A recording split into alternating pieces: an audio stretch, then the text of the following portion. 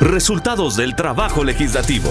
Los diputados aprobaron el Decreto 2/2024, Ley de Tarjetas de Crédito, normativa que crea un marco legal para regular las operaciones de este tipo de documentos de financiamiento, las relaciones entre emisor, afiliado y tarjeta habiente, así como mecanismos de protección para los usuarios. Entre los beneficios podemos mencionar mejores garantías para el usuario, quien podrá solicitar la reestructuración de la deuda cuando incurra en mora o no pueda atender oportunamente sus obligaciones, estableciendo un plazo de 30 días para que la entidad bancaria o emisora resuelva la solicitud.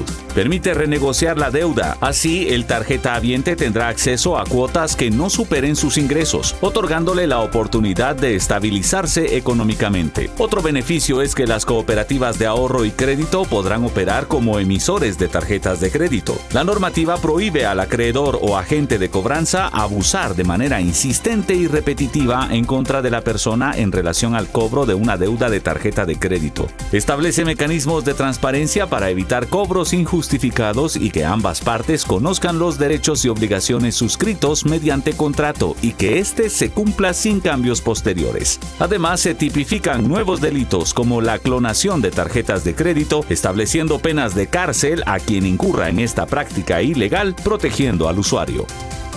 Congreso de la República de Guatemala. 10ª legislatura.